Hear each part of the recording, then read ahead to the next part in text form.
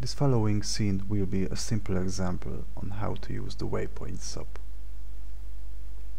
Let's say I have a network or part of a network, in our case this part here, which is fairly expensive to compute. So instead of having Houdini recompute it for each frame all over and over again, I want to write this to disk and reuse the results that are written to disk. So this is what the Waypoint node is for. So I'm going to create a Waypoint node and put it below the part of the network in question.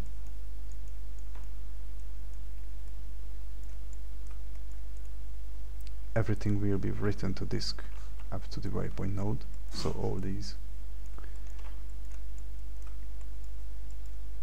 And it's very easy to use. You just have to give it a name, like for example particles.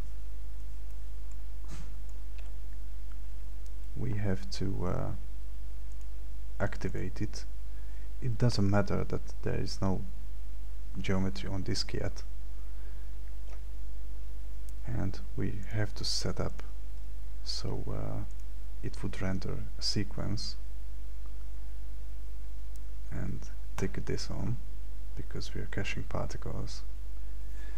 And basically this is it. Just press render,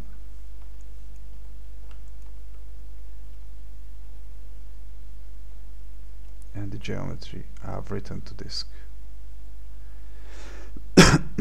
Okay, so it's written to disk.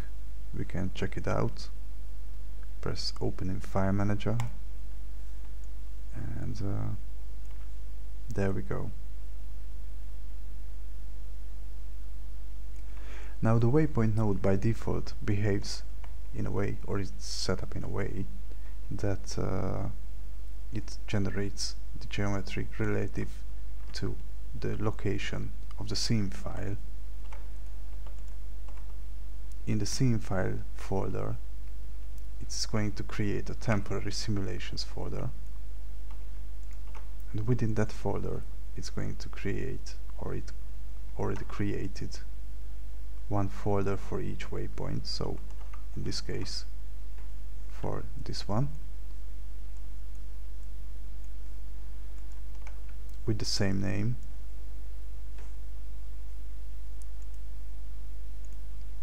and it wrote the geometry there.